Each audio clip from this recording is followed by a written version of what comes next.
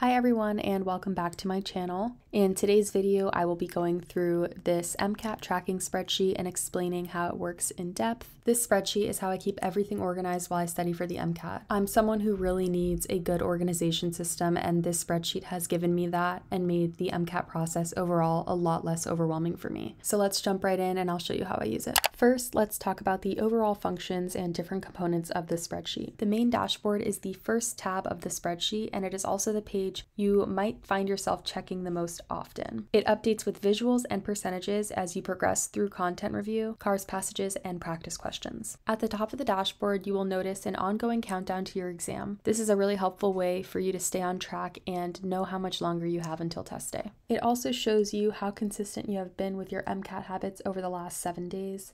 This is the green section on the dashboard. So as you can probably tell, the dashboard is the hub for all of your progress. Refer back here when you want to see how you're doing overall, whether that be how much content you have left to review, how your practice questions are going, or how consistent you've been with your habits, or if you just really want to see how many days until your exam. The dashboard is the spot for all of that. Now that we've discussed the main functions of the spreadsheet, let's go ahead and walk through the overall setup when you first download your own blank copy. One thing to note before we jump in with setting up your version is that this is a Google Sheets download, so you must have a free Google account in order to access this spreadsheet. The spreadsheet will not work if you are offline, so in other words, if you download this as an Excel file, the content will not integrate properly and your dashboard will not update the way it should. So just make sure you're using this online via Google Sheets. So as you can see here, I am currently on the download that you will get from Etsy with the link to your template. So I'm going to go ahead and walk you through what it looks like from start to finish of setting up your own spreadsheet. The first thing you're going to want to do is go ahead and click on the link to your template here on this document. This will open up to your MCAT tracker. We did recently add a getting started page, so this is something that is new. If your sheet didn't have this, it's because we just recently added it. You can go ahead and read through this to get some insight, but I'll basically be explaining everything in this tutorial anyway. So now that you've clicked the link, you can go through all of your tabs here at the bottom and you'll see that your entire document is blank. So we have the getting started page with the guide, we have our dashboard, we have our habits, content review, all of your different practice tabs for each subject. The very first step you're going to want to take with regards to setting up your own sheet is to make a copy. To do that, we're going to go here to the top left where it says File. We're going to click File and go ahead and click the fourth one right here, Make a Copy. It will prompt you to rename the document. So for me, I'll just name mine Sam's MCAT spreadsheet, but you can name yours whatever you would like. Once you decide on a name, you can go ahead and make a copy. So now it's the exact same thing that you saw before, but instead of it saying the title that it was previously, it'll now say whatever you decided to name it. Now that you have your own copy of the spreadsheet, you can go ahead and edit it as you wish. So let's go ahead and start with your testing information.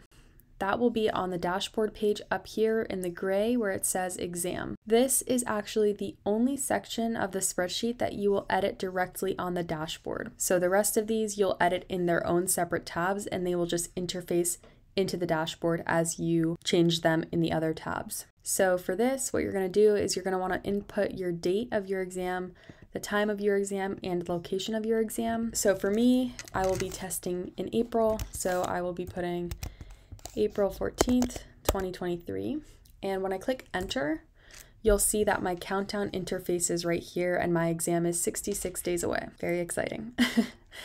Then you can go ahead and put your time and your location. If you want to be more specific with the address, you totally can. So this is how you will add your exam information. The only thing that you are editing is your date, time, and location. You won't touch the countdown. That will automatically integrate when you add the date. Your exam countdown will continue updating as the days progress. So tomorrow this will say 65, the next day it'll say 64. Pretty self-explanatory, but just to make sure that you're aware, it should continue ticking down the days. Now that we have our exam date all set and our countdown is looking good, let's go ahead and add our habits. To do this, you can either click habits here directly on the dashboard, which will take you to the Habits tab like this, or you can just click the Habits tab on the bottom and that will also take you there. But you won't be typing anything in these boxes and you won't be typing anything here on the main page. It will all interface from your own Habits page here. To add your habits, you're going to go over here to this box that says this month's habits, and you'll go ahead and add whatever you want to track while you study for the MCAT. So I only track 5 habits. You have the option to track 6. This is your process, and the habits you choose are totally up to you, but this is where you will add them. So whatever you decide, you'll add your habits here, and you can go back to your dashboard and you will see that they have updated here. You can continue customizing this section of the spreadsheet as well. So for me, my goal changes based on what habit it is. Let's just say, for example, it's still January and I want to do my Anki cards every day of January. So I'll leave that as 31. But maybe I want to do amino acids only once a week. In that case, I'm going to change my goal here to 4 instead of 31, just to show you how this actually works. As you go through the days, you'll go ahead and just click on these boxes and a little check mark will appear if you did that habit. I'm going to show you what it looks like when I go through an entire month and I complete my goal. In this case, my goal for Anki cards is 31 days of January, which is every single day. Once we get to the end here, you will notice your progress updates and it'll say 100%. For amino acids, because my goal was only once a week, let's say I just want to review amino acids on Sunday. You'll notice I'm already 50% through to my goal in terms of my progress, but I've done significantly less amino acid review than I have doing my Anki cards. And that's because I set the goal to only be once a week. So once I do 4 Sundays, I am at 100%. If I do another Sunday, I exceeded my goal and I've got 125%. But that's just a little in-depth of how you can customize your own habits and change your goal to be less or more depending on which habit you are tracking. Moving along, another thing I wanted to explain here is that from month to month, you'll see that all of the habits have pulled down into the following months. In order to change that, let's say it's February now and I'm all done with content review. So I'm not tracking if I'm being consistent with doing my content review because I finished. So instead of content review, I might want to change this habit. I can erase it and I might want to change it to practice exams. And maybe I want to do practice exams once a week, so I change this to 4 instead of 28. But just to show you, it won't change what you've done the month prior, so you can still see how you did that month. You can still see how your progress went and everything like that. But starting in February, once you change that habit, you can now see and track this new habit of practice exams and no longer worry about content review. That is pretty much the gist of the habits section of the spreadsheet. So the next tab of the spreadsheet is the content review tab.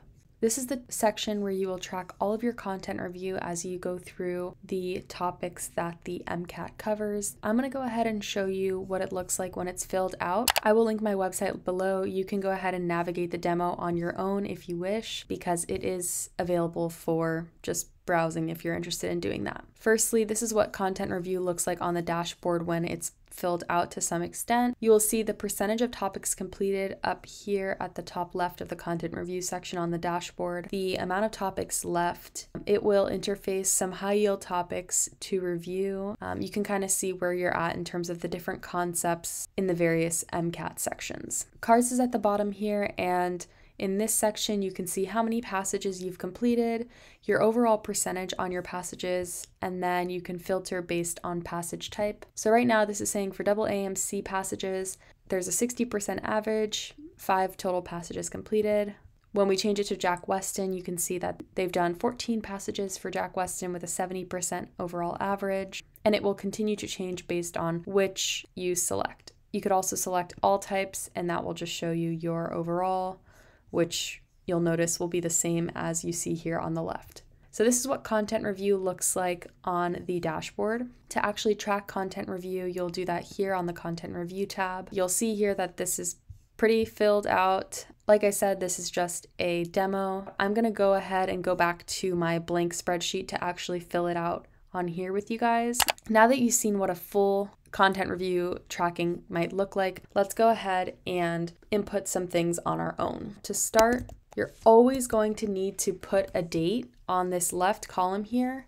in order for it to interface on the dashboard. So that's important. Make sure there's always a date in this left column here. This spreadsheet is specifically set up for Kaplan review books. That's just because these are the books I'm using, and this spreadsheet is what my boyfriend made me. So we worked together to basically divide the chapters based on their AAMC topics. And so if you happen to be using the Kaplan books, you're in luck. If you're not using the Kaplan books, don't worry at all. You can track based on topics. So these are all of the AAMC topics from the topic guidelines for each section. So for biochem, we have the chem phys topics, psych soc topics over here. So as you go through, instead of putting that you did a certain chapter, you can just say, okay, I went over emotion, and you can put it right there. But let's say you are reviewing by Kaplan chapter, you could do biochemistry chapter 1, and just to show you, when you go to the dashboard, your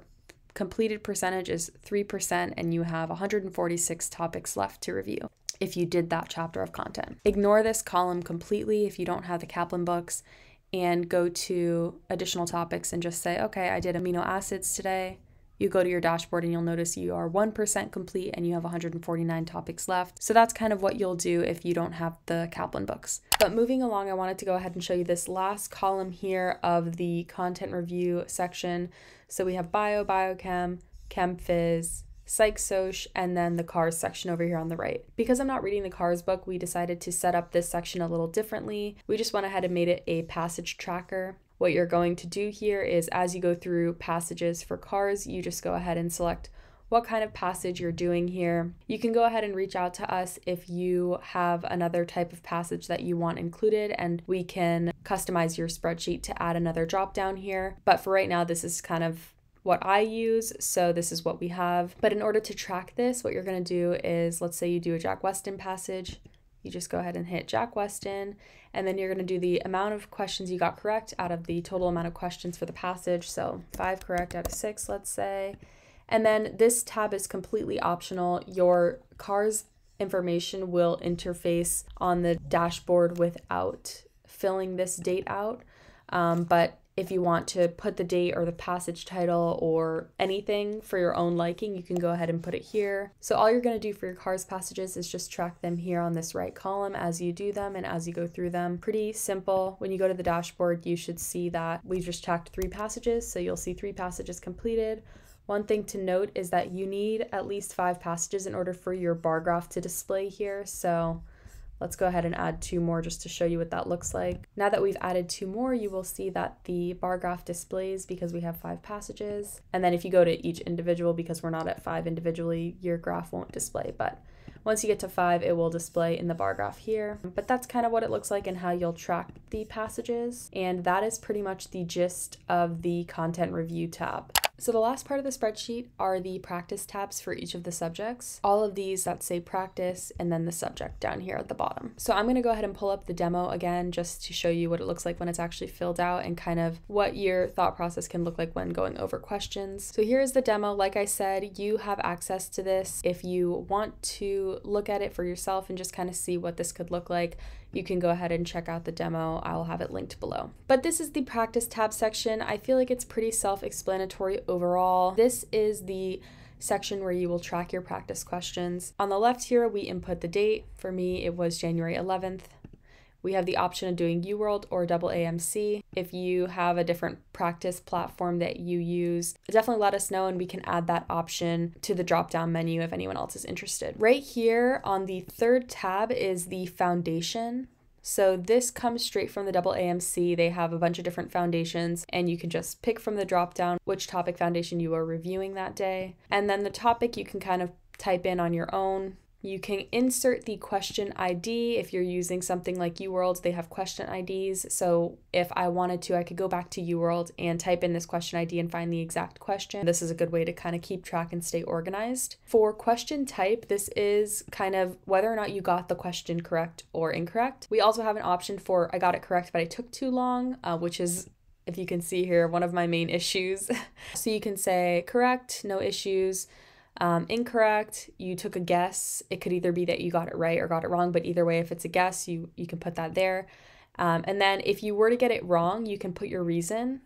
So if you notice here on the ones that I got wrong, for incorrect, I put logic error. So either logic error or content deficit. And that kind of helps you understand whether or not you have reviewed content well, or if you just had a little confusion while you were doing the question. Right here is the explanation, so you can kind of take it upon yourself to write what works for you. And then here we have on the right, to not miss in the future. So that's kind of an explanation of the practice tabs. You can do the exact same thing for all of the subjects. When you go to your dashboard, you can see your overall practice percentages. You can also see like what percent you are taking too long on, what percent you're getting correct, whether it's a content deficit or a logic error, just everything in one small place. So then you can see like, okay, I really need to focus on my content for behavioral, right? Because my reason for getting things wrong most of the time was a content deficit rather than a logic error. So maybe I really need to go over those concepts in the behavioral sciences section and make sure that they make sense. But this is a great way to see kind of how many questions have you reviewed, if you're being consistent, and how your averages are looking and why you're getting things correct or incorrect. That is the entire spreadsheet. I really hope that this is helpful for you guys, and definitely leave a comment down below if you still have any questions. I'll be happy to answer them for you. As always, good luck studying, and I will catch you in my next video, which will probably be a vlog. See you guys later. Good luck.